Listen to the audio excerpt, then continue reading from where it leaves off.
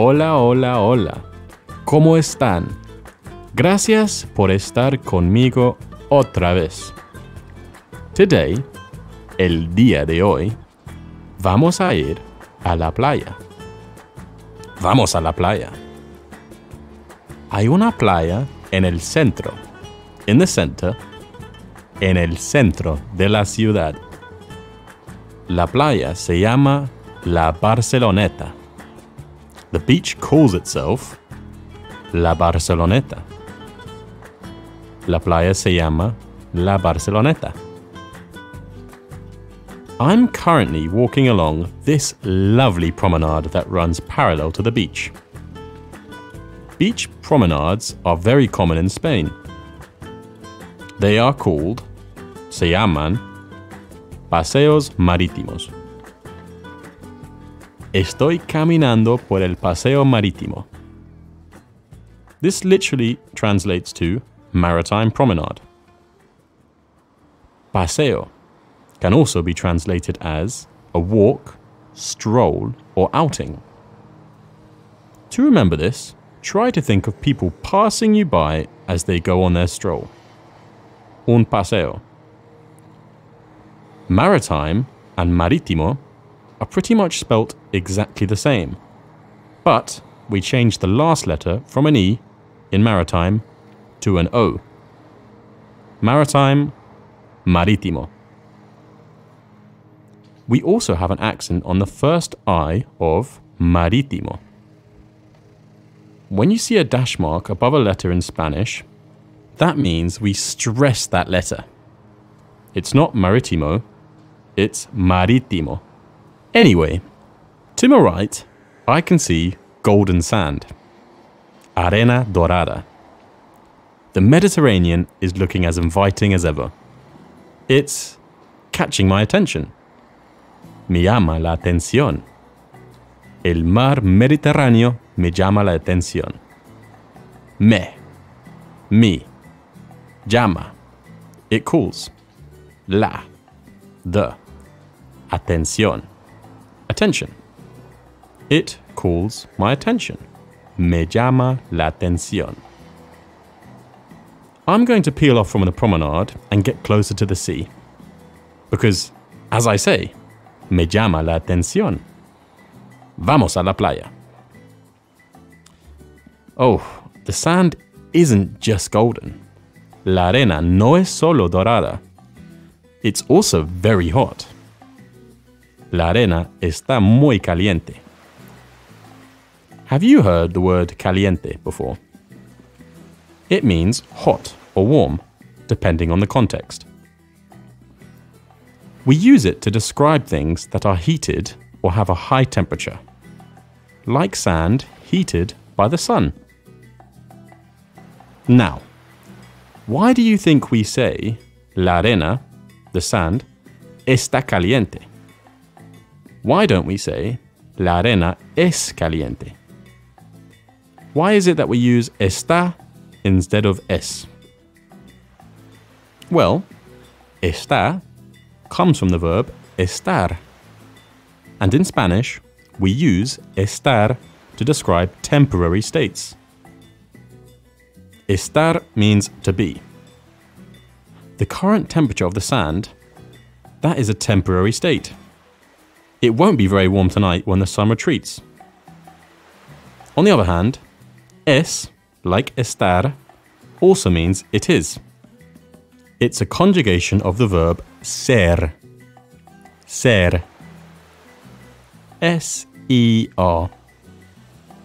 Ser is used when describing permanent or inherent qualities, which don't apply to the sand's temperature because, well, that can change.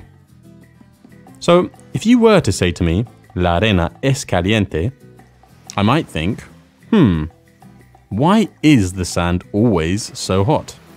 Come night or day, winter or summer. However, notice how earlier I did say la arena, the sand, es dorada. I used the verb ser instead of estar, and that's because I'm referring to a more permanent characteristic of the sand, its color. Anyhow, In English, we don't make this distinction. We use to be for both permanent and temporary situations. But now that you know there is that distinction in Spanish, your new Spanish ears will start to detect when they hear the verb ser and estar. Your brain will start extracting meaning from the two in ways that you'd never do in English. Anyway, let's get closer to the waves. I find they help relax my mind. So, this beach, La Barceloneta, due to its central location, can get very busy. But today, it's actually not too crowded. To say the word crowded or full in Spanish, you would say llena. Llena. That's L-L-E-N-A. Two L's in Spanish are pronounced as a Y sound, ya, or a sh sound, or even a ja sound. They are all perfectly acceptable ways of pronouncing the double L. I sometimes say ja, lleno, or llena. The people in Barcelona would say lleno, or llena. In a place like Argentina, they would say lleno, or llena. Which one do you like? Lleno, lleno, or lleno? So, in Spanish, to say today, we would say hoy. It's pronounced just like how when us Brits try to grab someone's attention by saying oi, oi mate, oi. Oi is today. So, I have another question for you. In Spanish, how would you say today the beach is not busy? Hoy la playa no está llena. Hoy la playa no está llena. Now, why is it not hoy la playa no es llena? Well, we use está and not es because we are describing the beach's current state. It's temporarily not busy, but maybe later it will be.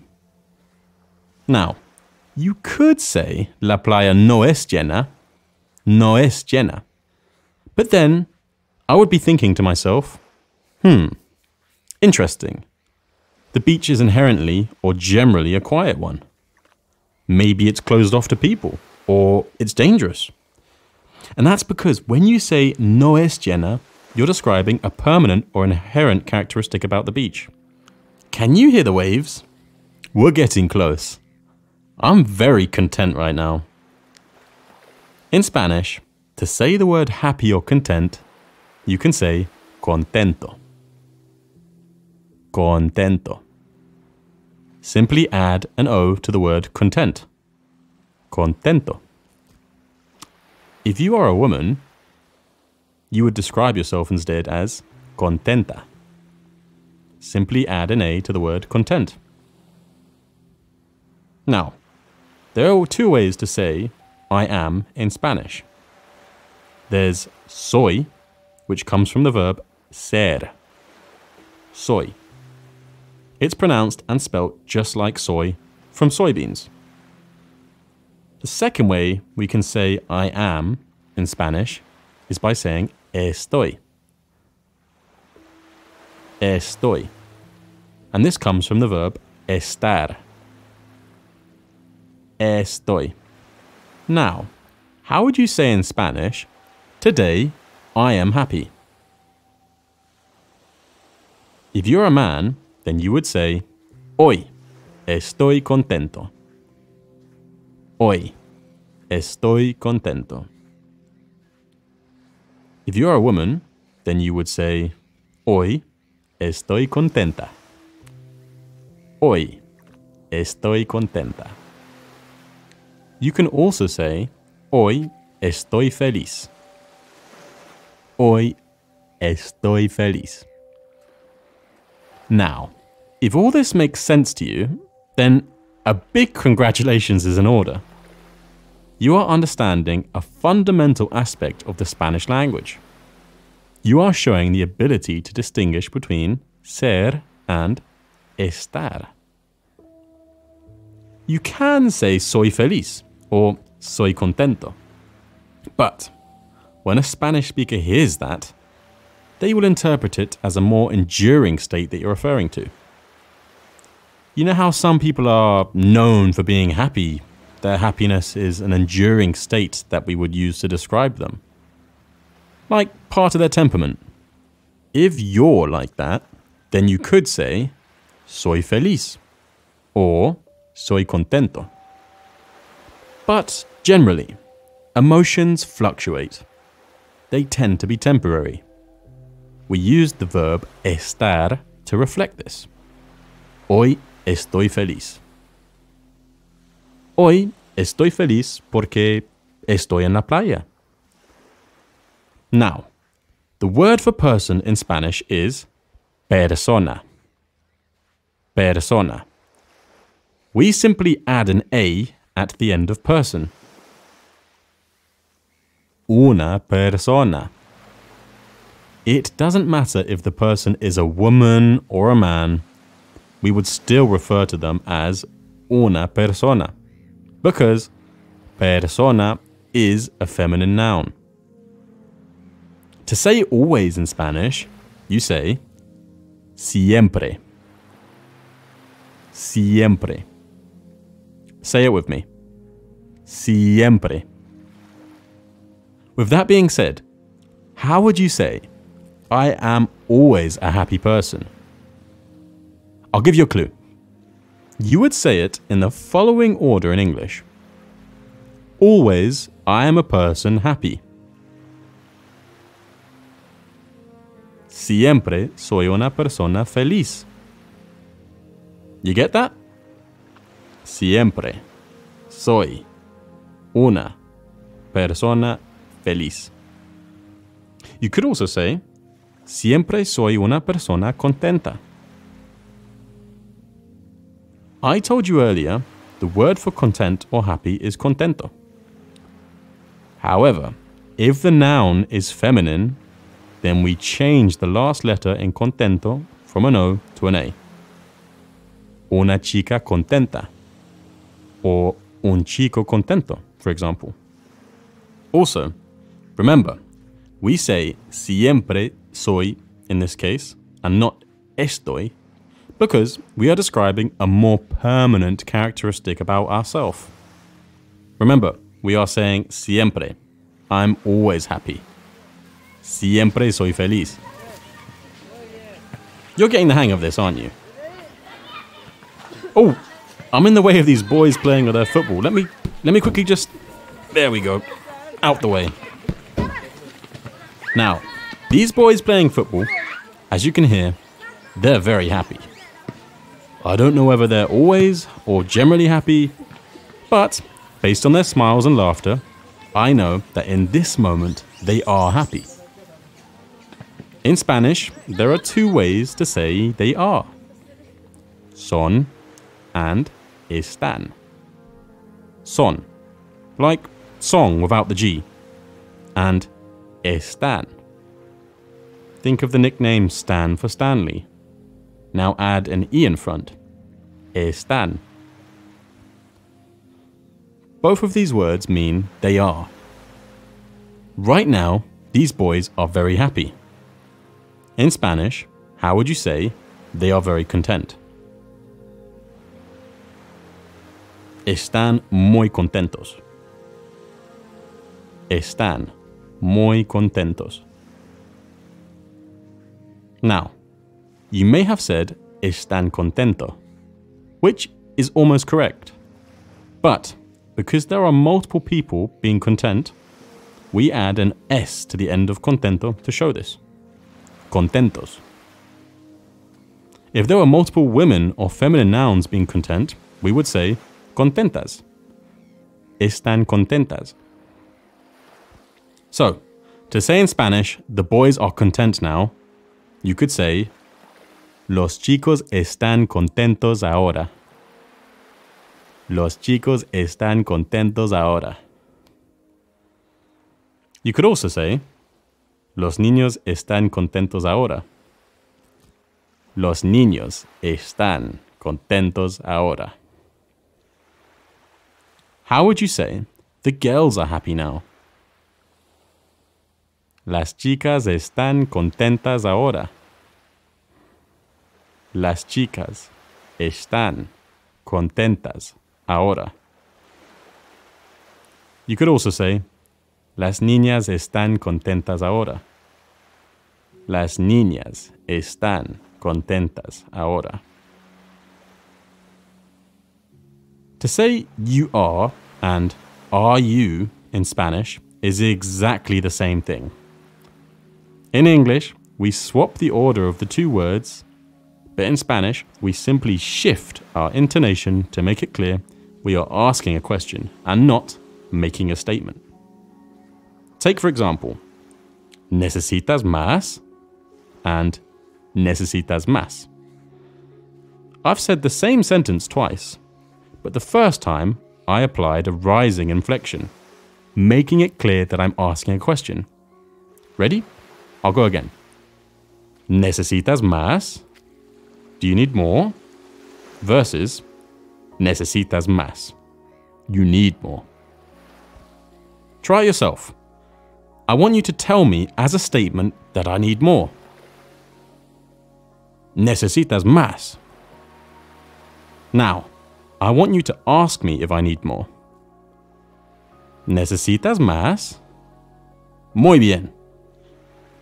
The reason I tell you all this is because there are two words for you are. Eres and estás. Eres is conjugated from the verb ser, and estás comes from the verb estar. In Spanish, how would you say, hello, how are you? Remember, the word for how is como. Ready? It's hola, ¿cómo estás? Hola, ¿cómo estás? Now, you can say, ¿cómo eres? But in this context, it would be incorrect. We say estás because we want to know how somebody is in this particular moment. If we asked ¿cómo eres?, we'd be asking that person about their personality or character traits. How are you as a person? Bueno, ahora sí. Quiero relajarme un poco. I want to relax a little bit. I can't stress how lovely this beach is. If you've seen images or pictures of the beaches in Barcelona, it's likely that you've seen this one. I'm currently looking at a unique building shaped like a sail. It's called W Barcelona. It's a sleek skyscraper that stands tall at the beachfront. I believe that it's a luxurious hotel. Have you heard of this building? If you've seen images of the beach in Barcelona, you may have likely seen this building as it's very emblematic. And you know what? Despite being a rather busy city, the Mediterranean water looks very clean and inviting. As I keep saying, me llama mucho la atención. It really calls my attention. Entonces. Oh, you've probably heard me say that a lot. Entonces. It's a really useful word in Spanish that means so, or then, or thus. It's a word that's used a lot, especially in South America. So, entonces. Can you hear that music? You know what time it is. Do you mind if I ask some questions? How would you say, we are going to the beach? Vamos a la playa. Vamos a la playa. How would you say, maritime promenade? Paseo marítimo. Paseo marítimo. How would you say, the sand? I'll give you a clue. Think of the famous places where gladiators fought. you'd probably find lots of sand in the fighting arena. Arena. La arena. To remember arena, spelt the same as arena, think of a sandy arena where the gladiators fought. Kind of random, but it actually works. Entonces, how would you then say the sand is golden? La arena es dorada. La arena es dorada. Remember, we say la arena es dorada and not está because we are referring to a more permanent characteristic. To refer to permanent characteristics, we use the verb ser. Es is the third person conjugation of that verb. Therefore, how would you say, today the sand is very hot? Hoy la arena está muy caliente. Hoy la arena está muy caliente. We use the verb estar because we are referring to something that is more temporary. The sand is hot today because the sun is out. At 2 a.m. in the morning, I very much doubt it would still be muy caliente. Because we are referring to something temporary, like the temperature of sand, we say está caliente. How would you ask? Are you a person? ¿Eres una persona? Eres una persona. We use eres because this is the second person conjugation of ser. You're asking somebody a question about a permanent characteristic, if they are human or not. So we use the verb ser. How would you say the beach is full now? La playa está llena ahora. La playa está llena ahora. How would you say content? Contento or contenta. Contento or contenta. The two words for I am are soy and estoy. With that being said, how would you say I am a happy person? Soy una persona feliz. Or soy una persona contenta. Soy una persona feliz.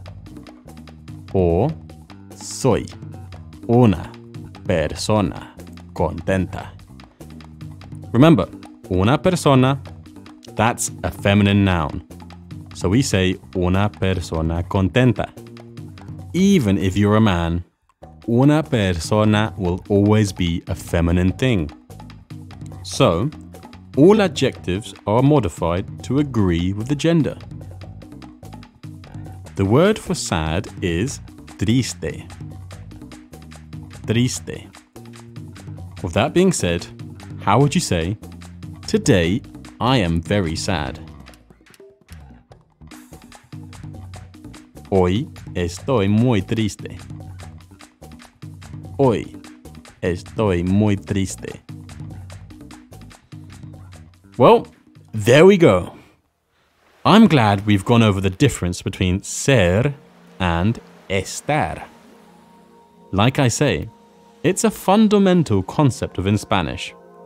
Now that you're aware of it, your ears will be on the lookout. Now, I want to enjoy the atmosphere in this awesome beach. Let me enjoy the moment. Déjame disfrutar el momento. Let me enjoy the moment. Déjame disfrutar el momento. Bueno, chicos y chicas, hasta el próximo episodio. Adiós. Ciao. Goodbye.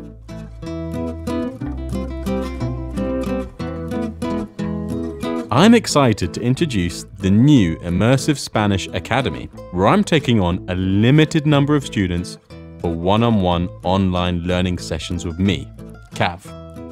Head over to immersivespanish.net to find out more. If you want to download the transcript of this and every other Immersive Spanish podcast episode, sign up to our Patreon.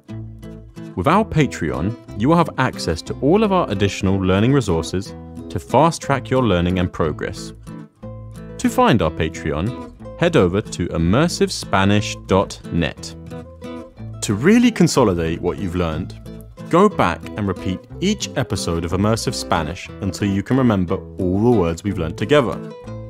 I'm thrilled to announce that I've just released another podcast for intermediate learners called Short Stories by Immersive Spanish. Here, we use sound design and music to help tell short, fun stories entirely in Spanish.